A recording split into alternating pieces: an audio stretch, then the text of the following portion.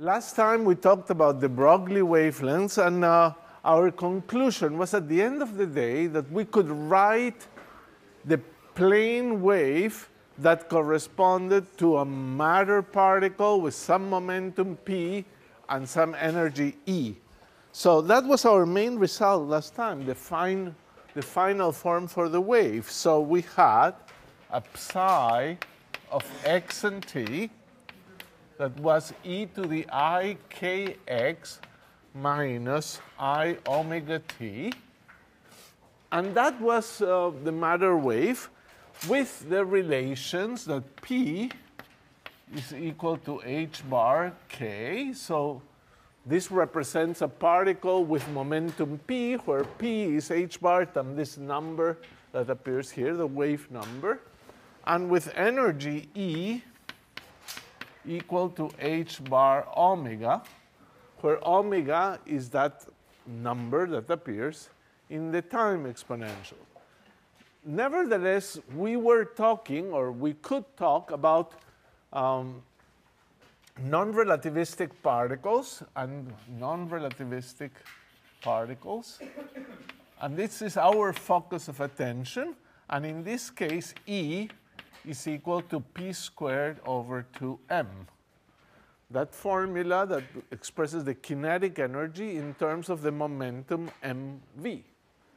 So this is the wave function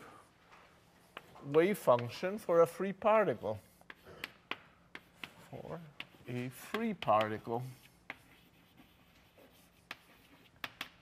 And the task that we have today is to try to use this insight, this wave function, to figure out what is the equation that governs general wave functions. So you see, we've been led to this wave function by postulates of de Broglie and experiments, Davison and Germer and others, that prove that particles like electrons have wave properties. But to put this on a solid footing, you need to obtain this from some equation that will say, okay, if you have a free particle, what are the solutions? And you should find this solution. Perhaps you will find more solutions, and you will understand the problem better. And finally, if you understand the problem of a free particle, there is a good chance you can generalize this and write the equation for a particle that moves under the influence of potentials. So basically what I'm going to do by trying to figure out how this wave emerges from an equation is motivate and eventually give you, by the middle of this lecture, the Schrödinger equation. So that's what we're going to try to do. And the first thing is to try to understand what kind of equation this wave function satisfies. So you want to think of differential equations, like wave equations. Maybe it's some kind of wave equation. We'll see it's kind of a variant of that. But one thing we could say is that you have this wave function here, and you wish to know, for example, what is the momentum. Well, you should look at k, the number that multiplies the x here, and multiply it by h bar, and that would give you the momentum. But another way of doing it would be to do the following, to say, well, h bar over I ddx of psi of x and t. Calculate this thing. Now, if I differentiate with respect to x, I get here I times k going down. The I cancels this I, and I get h bar k. So I get h bar k times the exponential. And that is equal to the value of the momentum times the wave. So here is this wave actually satisfies a funny equation. Not quite the differential equation we're looking for yet, but you can act with a differential operator. A derivative is something we call a differential operator. It operates on functions and takes the derivative. And when it acts on this wave function, it gives you the momentum times the wave function. And this momentum here is a number. Here you have an operator. An operator just means something that acts on functions and gives you functions. So taking a derivative of a function is still a function, so that's an operator. So we are led here to think of this operator as the operator that reveals for you the momentum of the free particle. Because acting on the wave function, it gives you the momentum times the wave function. Now, it couldn't be that acting on the wave function just gives you the momentum, because the exponential doesn't disappear after the differential operator acts. So it's actually the operator acting on the wave function gives you a number times the wave function, and that number is the momentum. So we will call this operator, given that it gives us the momentum operator. So momentum operator.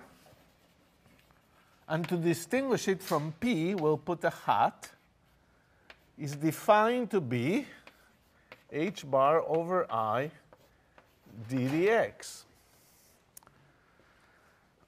And therefore, for our free particle,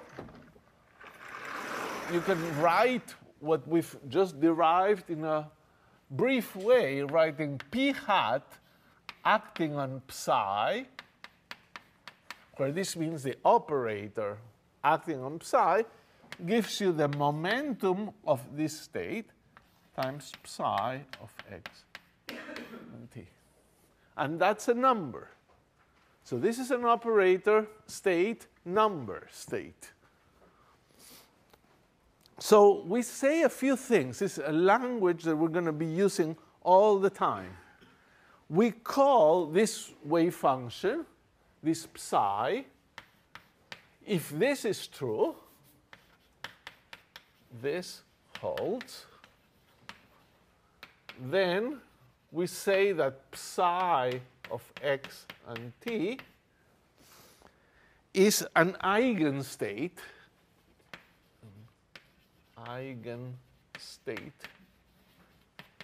of the momentum operator. And that language comes from matrix algebra, linear algebra, in which you have a matrix and a vector. And when the matrix on a vector gives you a number times the same vector, we say that that vector is an eigenvector of the matrix. Here we call it an eigenstate. Probably nobody would complain if you called it an eigenvector, but eigenstate would be more appropriate. So it's an eigenstate of P. So in general, if you have an operator A and a function phi such that A acting on phi is alpha phi, we say that phi is an eigenstate of the operator, and in fact, eigenvalue alpha. So here is an eigenstate of P with eigenvalue P, the number P, because acting on the wave function gives you the number P times that wave function. Not every wave function will be an eigenstate. Just like when you have a matrix acting on most vectors, a matrix will rotate the vector and move it into something else. But sometimes a matrix acting on a vector will give you the same vector up to a constant, and then you've got an eigenvector. And here we have an eigenstate. So another way of expressing this is we say that psi of x and t, this psi of x and t, is a state of definite momentum.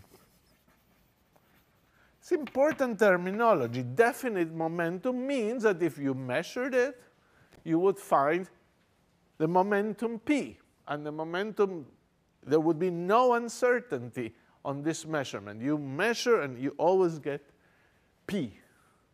And that's what intuitively we have, because we decided that this was the wave function for a free particle with momentum p.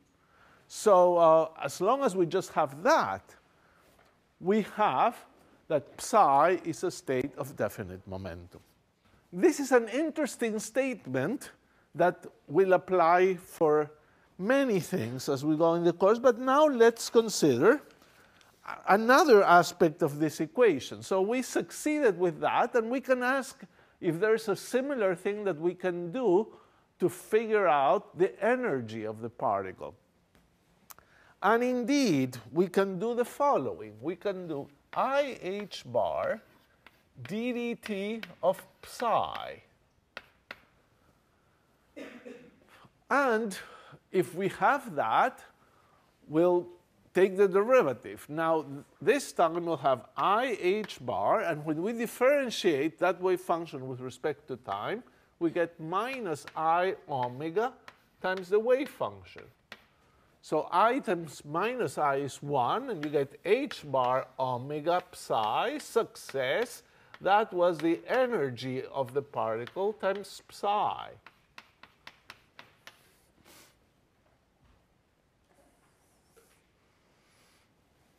And this looks quite interesting already. This is a number again. And this is a time derivative of the wave function.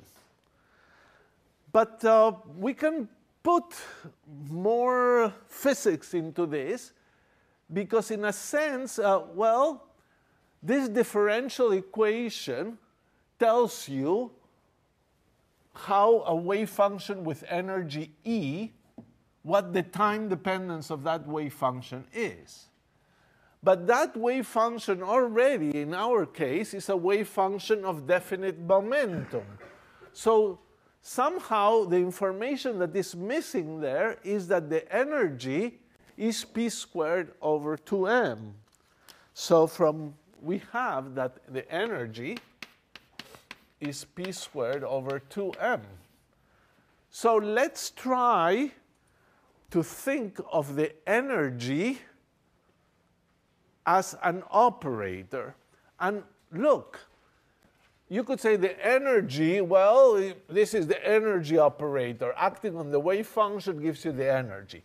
That is true, but it's too general, not interesting enough at this point. What is really interesting is that the energy has a formula, and that's the physics of the particle. The formula for the energy depends on the momentum. So we want to capture that.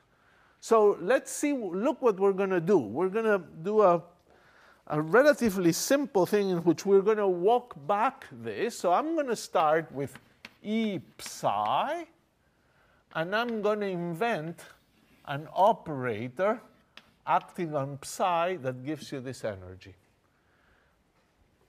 So I'm going to invent an O. Invent an O.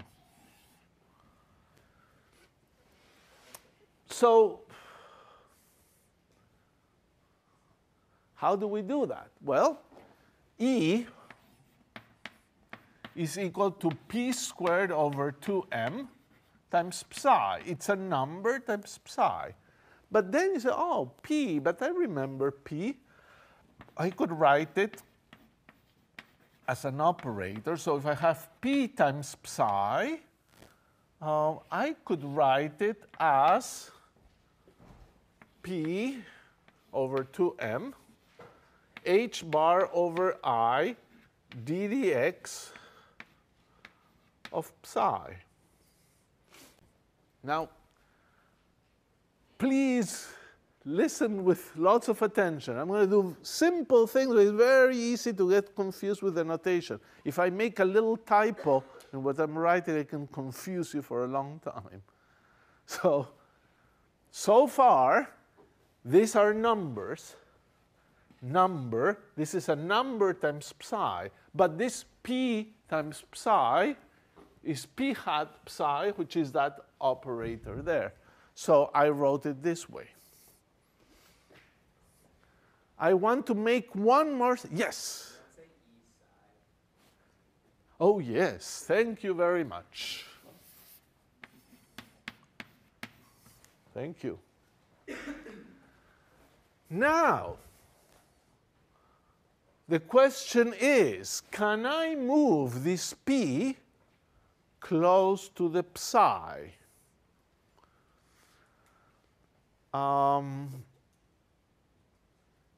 Opinions?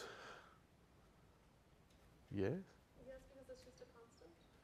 Correct. P is a constant. P hat is not a constant. Derivatives are not, but P at this moment is a number. So it doesn't care about the derivatives, and it goes in. So I'll write it as 1 over 2m h over I d dx, and here I'll put P psi.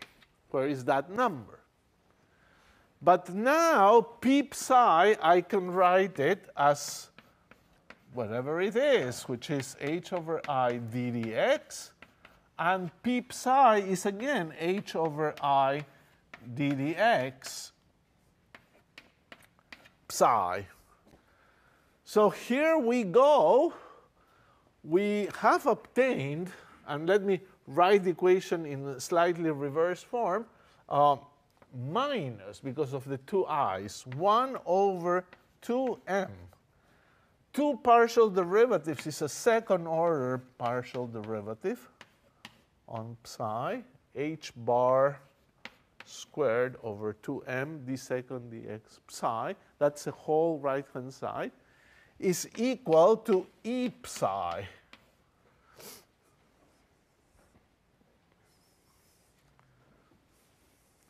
So the number e times psi is this. So we could call this thing the energy operator.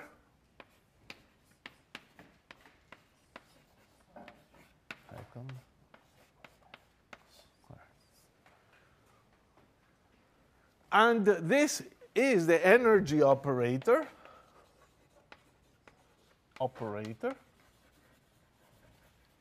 And it has the property that the energy operator acting on this wave function is in fact equal to the energy times the wave function. So this state, again, is an energy eigenstate. Energy operator on the state is an energy times the same state. So psi is an energy eigenstate, is an energy eigenstate.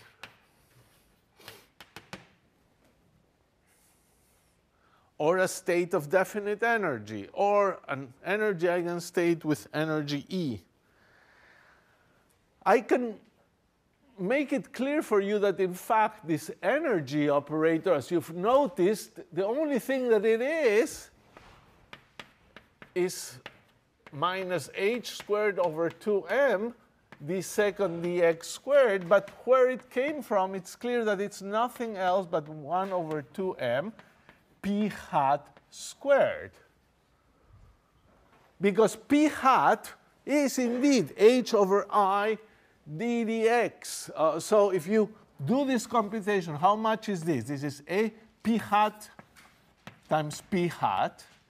That's p hat squared. And that's h over I d dx, h over I d dx. And that gives you the answer.